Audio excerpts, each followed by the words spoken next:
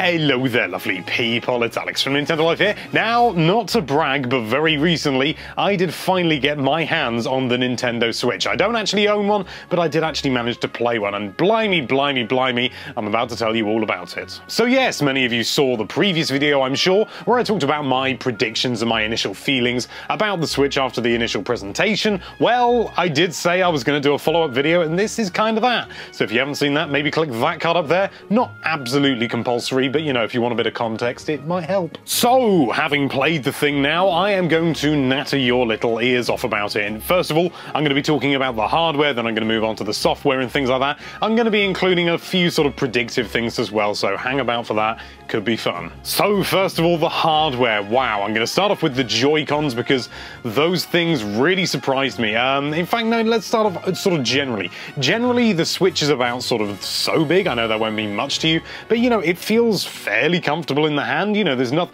It feels like maybe there should be some grips at the bottom of the Joy-Con, but you've got to take form factor and portability into account. So there's nothing down there. But again, it's nothing I don't think I couldn't get used to in, you know, a couple of hours. So it's fine, to be honest with you.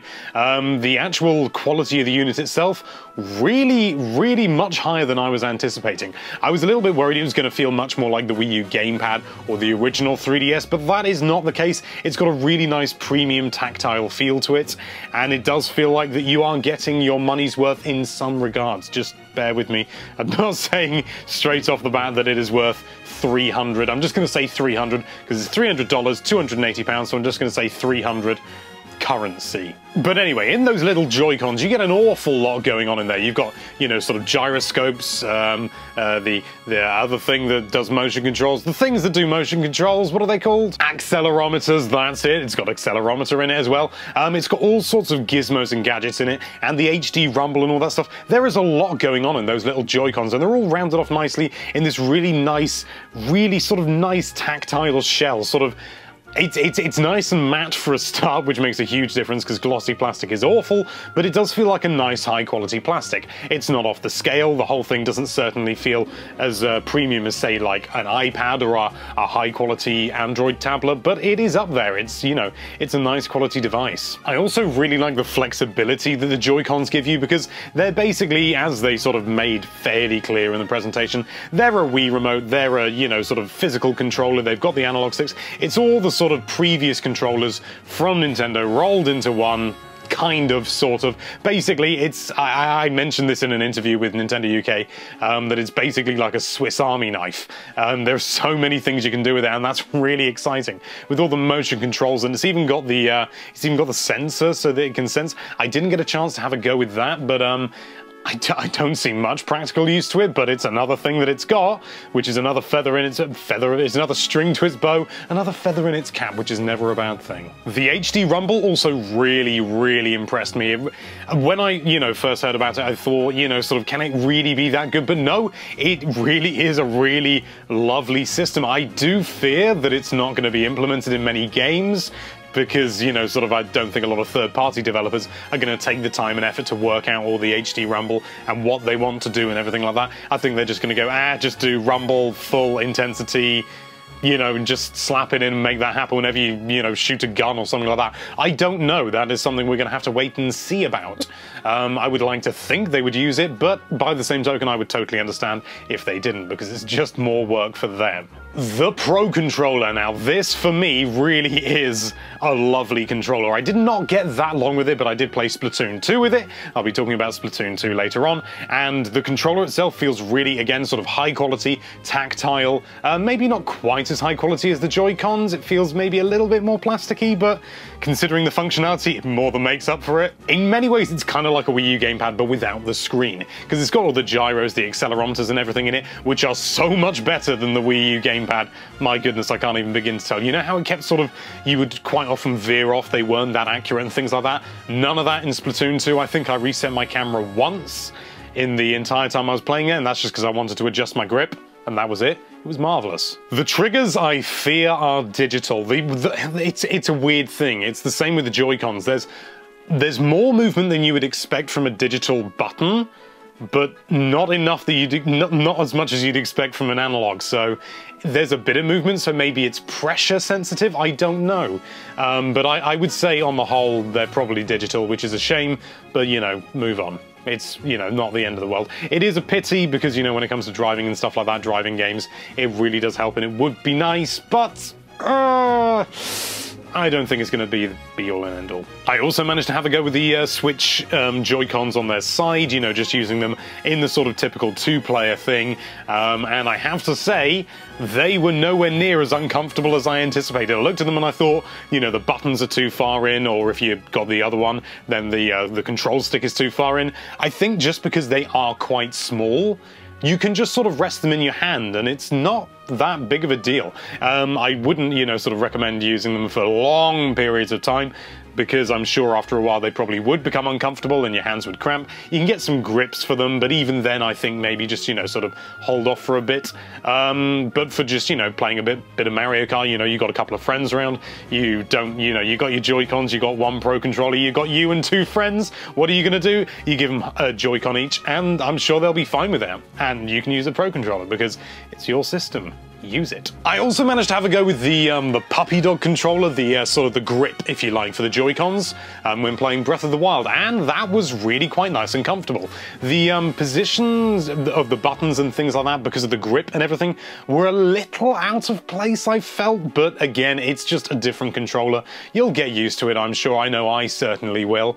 So yeah, on the whole, nice little thing. Not really much else to say about that. If I can, just for a moment, the screen on the Switch is absolutely gorgeous. It's so bright and clear. The colors really pop. It's honestly, it's one of the nicest screens I've ever seen on a portable unit, bar none, to be honest.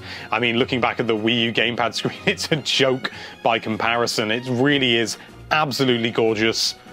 Not much else to say about that. The 720p resolution isn't a big deal. Again, you don't really see, you know, sort of, you don't really see much difference. I mean, maybe slightly, but I mean, it's honestly, you're going to get used to it in no time at all. I imagine some people will have an issue with it, and that's fine, you're allowed to.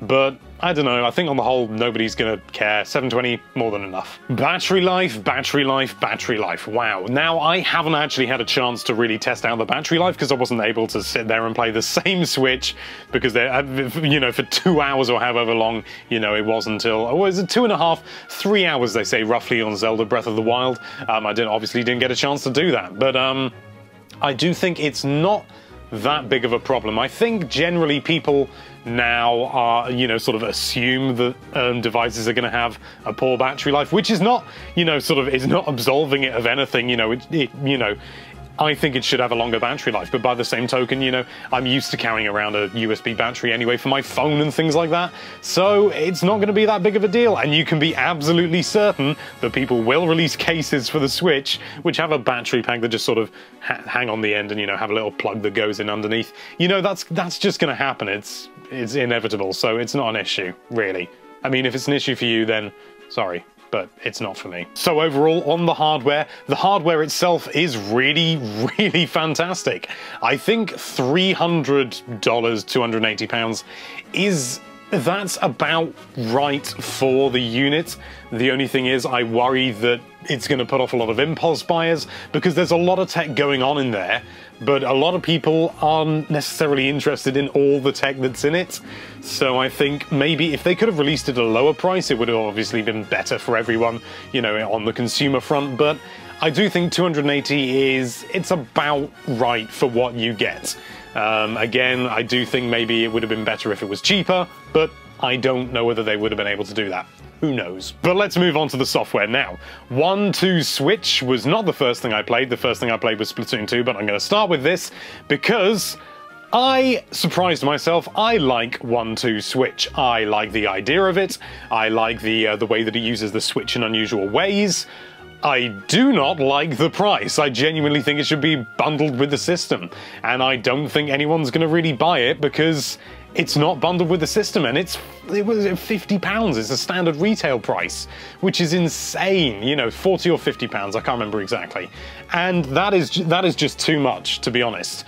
It's you know, I mean, it's just a series of mini games. And if it was a party game, which it kind of is, then yeah, great, you know, maybe you would have an audience there. But the thing is, it's not really, because it's 2-player.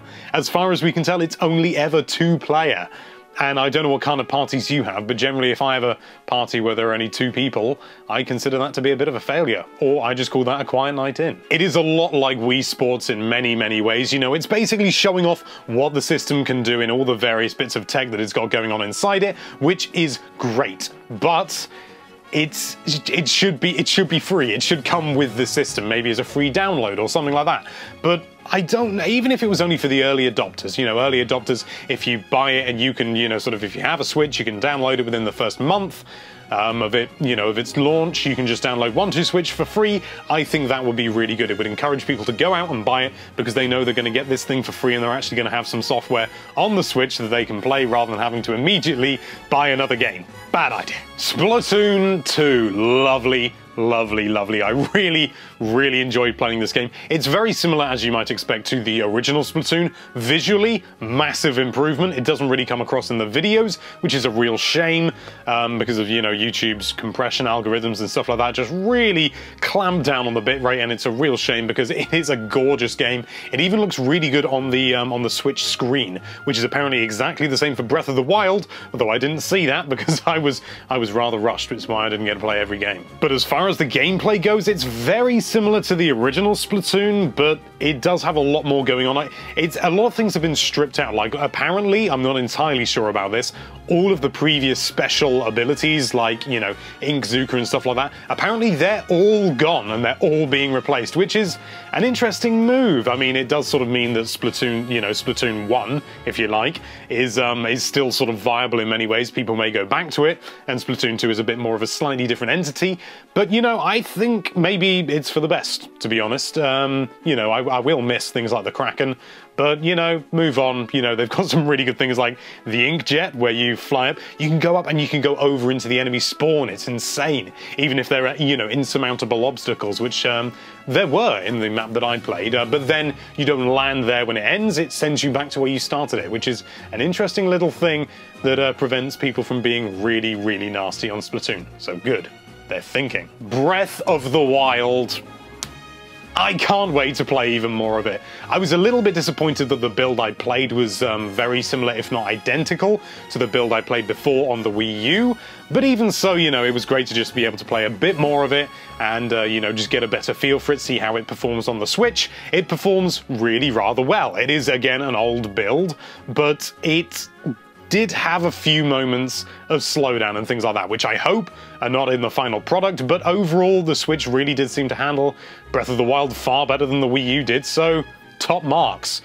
I didn't actually get to play anything different in Breath of the Wild, so I can't really talk much more about that, but it's good. Next game. ARMS. Yes, I played ARMS, and I must admit, when I saw ARMS first being revealed, I thought, what's the point in ARMS, to be honest with you? I thought it was just a little bit of a, you know, sort of a boxing game where you do, you know, motion controls and stuff like that. It would be forgettable, move on, but no, I had a go at it, and I was really genuinely pleasantly surprised.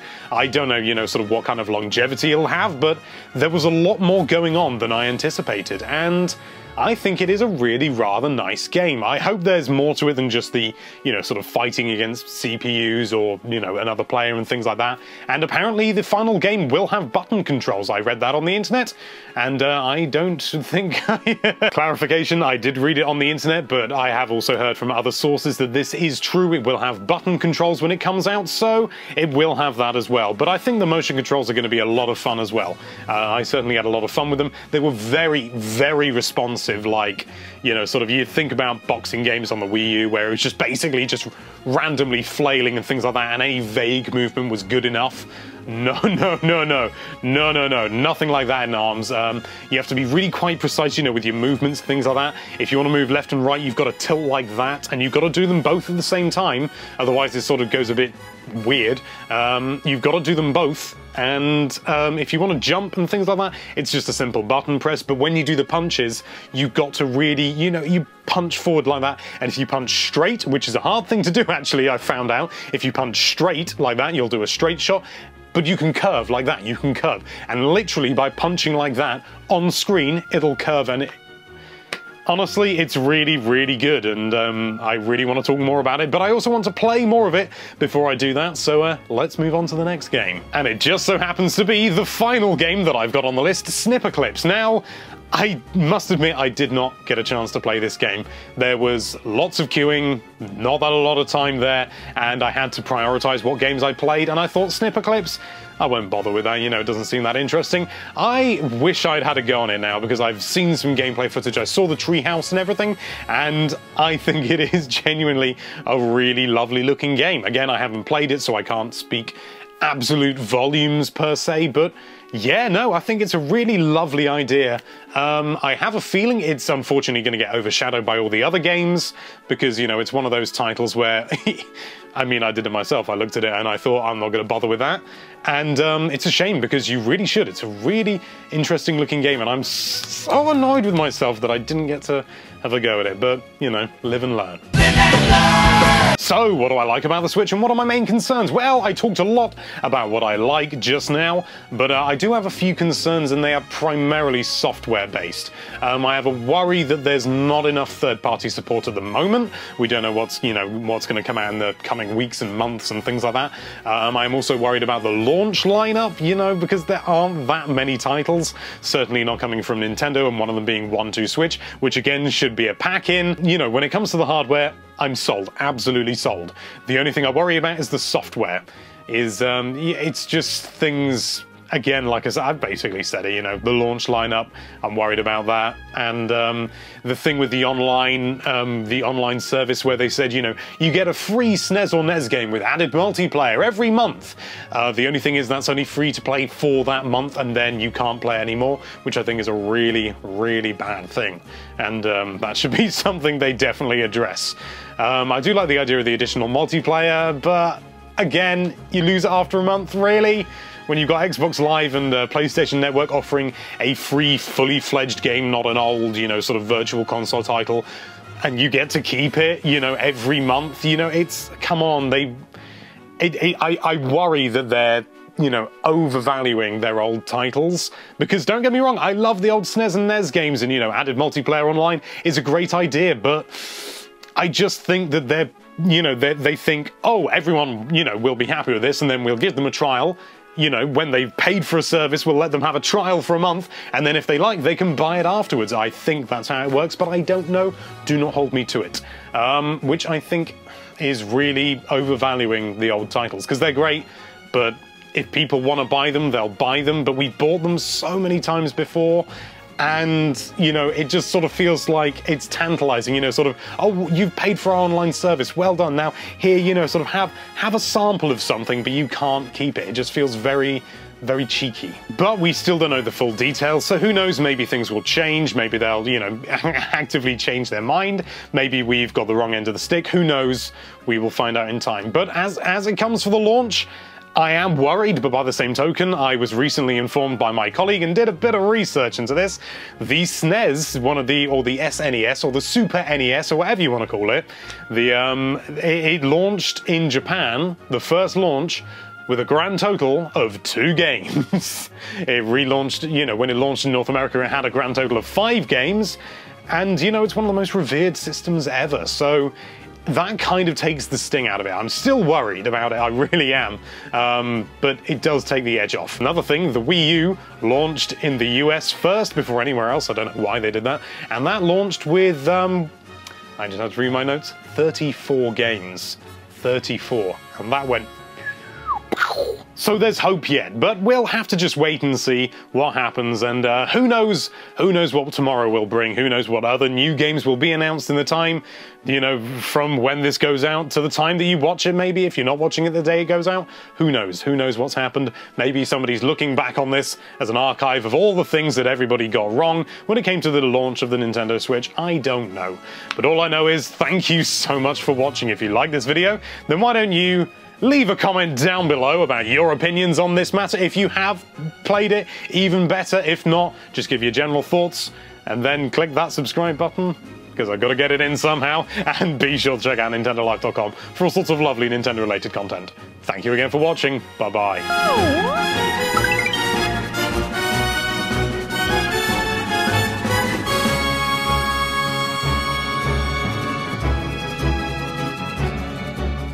I also managed to have a go with the Wii U Joy-Con.